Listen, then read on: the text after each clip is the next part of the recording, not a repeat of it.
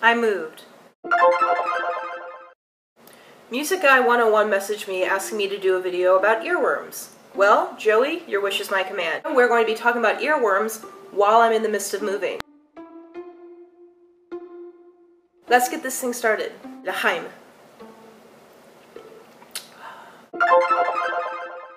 Now, according to the Oxford Dictionary, an earworm, also known as a brainworm, is a catchy piece of music that continuously plays in your head even after the song is done playing. The word earworm is actually borrowed from the German language called Ohrwurm. This is also called musical imagery repetition, involuntary musical imagination, or simply put, stuck song syndrome. Alright, so here's a question. How the hell do we get rid of an earworm? Earworms were like mental farts, but I actually think they're more like mental herpes. You know why? They never go away. And they're catchy. As a musician, I always have a song stuck in my head the way life for me is a constant pitch and rhythm. But this is what I did. I got rid of earworms by how I learned an instrument. Guitar. I went to ultimateguitar.com. Not an endorsement, I just really like the website. And that's how I got songs out of my head, is I learned the songs. Also, research has shown if you occupy your brain with other things such as Sudoku, even chewing gum, and other things to break the repetition, that will help. Morgan, what fun things do you like to do to get your brain stimulated?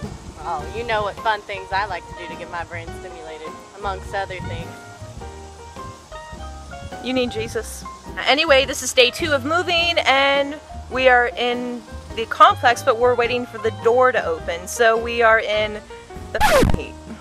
Parting words for now? If they don't hurry up, I'm about to pee in their yard. This is my place. You don't get to mark my territory. You don't own it. You're renting. You are a horrible person. I know. Another way to get rid of an earworm Hot. is physical exertion.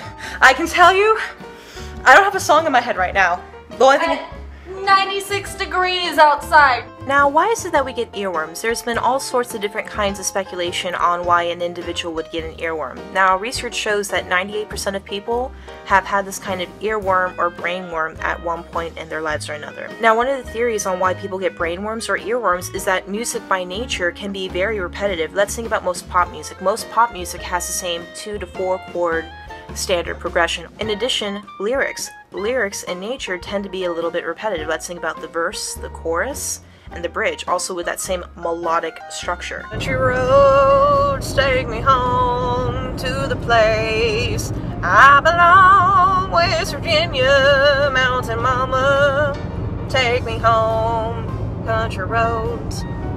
Alright, we're driving. I've been doing a lot of that this week. And we're going to be driving more and more and more, because that's what you do when you move. You move and you drive. Brain scans show is when an individual is thinking about a song that the regions in the brain involved with speech production start to fire up with the expectations to process a song like in a speech development. For example, let's think of the Andy Grammer song, Honey I'm Good, Nah Nah, Honey I'm Good, Honey I'm Good, Honey I'm Good. Again, it goes back to that same repetition and you get that same kind of speech pattern.